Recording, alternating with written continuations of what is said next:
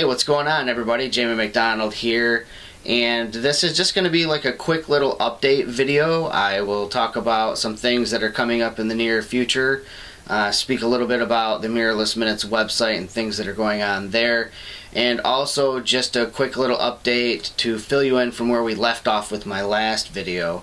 So you know that the last video, or the last two videos rather, were all pertaining to the OMD EM5 Mark II.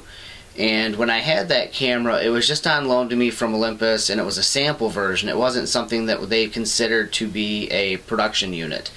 So with that being said, the camera was not running like an official for production firmware, nor was I able to share any of the images that I captured with that camera or video.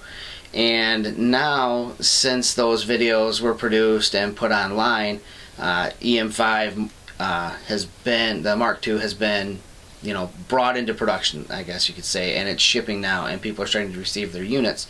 And today, I got my unit. So this is the EM5 Mark II, obviously in black, with the HLD8 grip. And I know that, I'm not going to go, in depth on this video about the camera yet. What I want to do is I want to spend about a week with it. Again, being a production unit, I'm going to spend a week shooting with it. I'm going to get it set up to how I like it, and I'll be able to share images captured with it. I know a lot of people are curious about the super res mode. They can capture these just stunningly huge files from the 16 megapixel sensor. So I'll make sure that I have some of those files available for you to download if you want to play with them, the raw files. And I'll talk maybe a bit on that upcoming video about the grip, because the grip does have a headphone jack on the side for people who are, going to be doing video work. So you want to be able to monitor the audio from your video. I'll talk about things like that. So, stay tuned for a follow-up video regarding the EM5 Mark II. And, again, I tend to keep my videos more like, just how the user experiences it. Again, if you want tech specs, man, you can head over to DP Review, or there's some other sites out there that'll have all the hardcore data that you're after. Me, I'm the end user, buddy. I'm just gonna go out and shoot, and I'm gonna have fun with it, and I'm gonna talk about what it was like from that perspective. So again, next video that comes out is probably gonna be that. So again, stay tuned. Let me get this out of the way here. And I'm gonna probably talk about how I set up and do these little videos. I know that they're not exactly like high production value, compared to some place like Digital Rev or something, where they probably, looks like they put a little more work into theirs than I do mine. But I do get people that ask from time to time, about what are you doing for lights, what are you doing for audio, and things like that. And so I think the next video I do is just going to be a behind the scenes in this little tiny room that I'm using to put together my videos.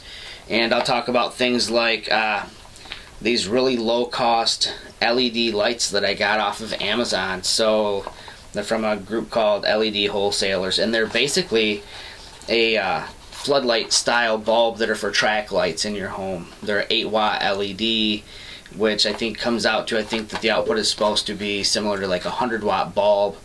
And I use like this, 4 bulb head to run 4 of the bulbs, and I'm, lighting through an umbrella, things like that. So I'll talk about, my lighting setup, and I'm not a rich guy, so my lighting setup, everything, I keep everything as low cost as possible. So hopefully that, can appeal to a wide audience out there. Again, I know not everybody wants to spend a fortune to put together videos on occasion. So again, next video is probably going to be EM5 Mark II with one closely behind it regarding, just behind the scenes of how I do my videos, and maybe I'll go over, post-production a little bit, software used and things like that.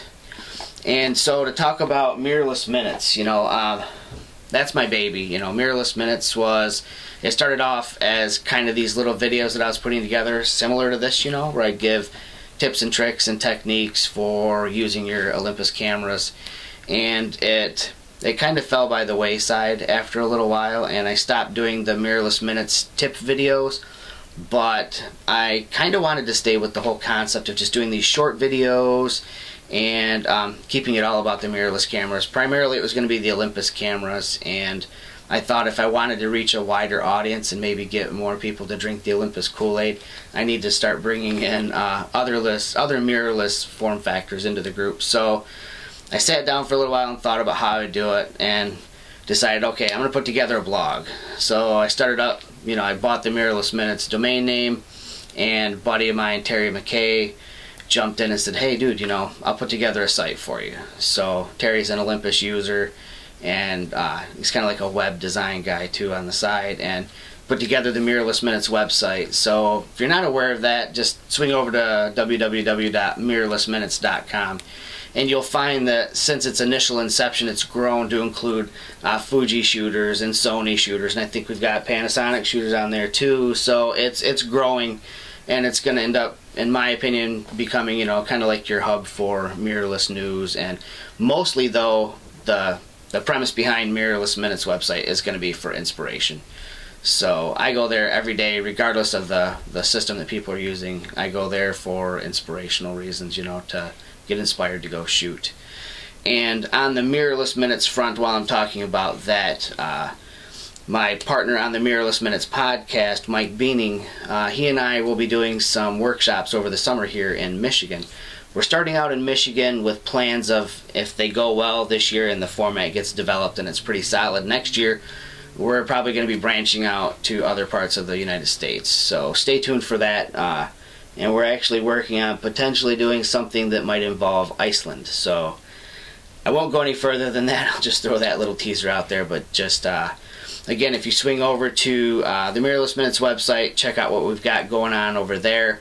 And on the page, you'll see that we have a link to Mike and I's workshop that we're going to be doing this summer. It's small town to downtown. The premise of that is going to be, we're going to do couple of days workshop, 2 days. You're going to have 1 day that is going to be spent doing the 100% urban shooting, street shooting in Metro Detroit. We've got some wicked cool locations there to shoot. We're going to do daytime and evening shooting in Detroit. It'll be a blast for people who are into street shooting, and if you're a landscape wildlife shooter, it'll be cool to get that juxtaposition of against what you're normally shooting. The second part of the workshop is going to be, and Mike's going to run the urban side of things, and the second part of it is the small town portion, which is rural shooting, landscape, country settings, country architecture, and I'm going to be doing that side of it. So it's quite a dynamic workshop, and it's really affordable. And if you actually swing over to the Mirrorless Minutes website, you can get a link to it from there, or you can register directly on Mike Beaning's website. It's MikeBeaning.com. If you go to www.mikebeaning.com, you can actually register there. And the spots are filling up super quick for that because it is super cheap, and it is a 2-day workshop. You don't have to drive. We'll have a van. We'll tote you around. We'll stop for lunches and dinners. It'll be a heck of an experience. So that's what's coming up this summer, and looking further, into the future, maybe into next year, the workshop format kind of branching out across the United States, potentially into other countries.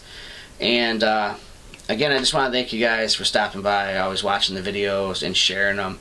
And if you're curious about the EM5 Mark II still, and haven't had all of your questions answered in other videos by other people or from reading blog reviews and things like that, throw your questions down in the comment section below, and I'm pretty good about getting back to everybody on them. I kind of fell behind a little bit in the past couple of days, but I'm kind of catching back up on answering everybody's questions. So again, thanks for tuning in. Don't forget to check out mirrorlessminutes.com.